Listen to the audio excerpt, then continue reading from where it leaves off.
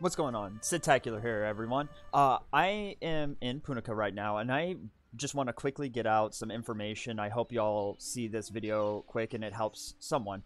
Something I didn't think about. The events that are going on, they're going to be changing, they're going to be going away and everything like that. But what about the event tokens? I kind of thought I just would keep them, but I'm finding out that no, they expire too. So if you bought out the event vendors this week, there's no reason for you to continue doing the events. So let me just show you real quick. Let's go to the Winter Illusion token. So I already bought most of this out, or all of it actually, and it says 2 days until reset. But the reset, that's when the event's going away. I thought I would keep my Winter Illusion tokens, but as I go to check my inventory real quick, my Winter Illusion tokens say they are expiring.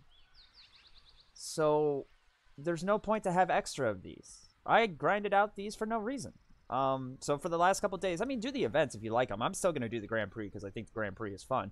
And I'm still going to do the Guardian Raid event because fuck, the Guardian Raid event is fun. But those tokens aren't going to stay. If you bought out the shop this week, you don't have to do them anymore. And it doesn't seem to be that we're keeping them. I hope that helps someone out there. Have a good one, everyone.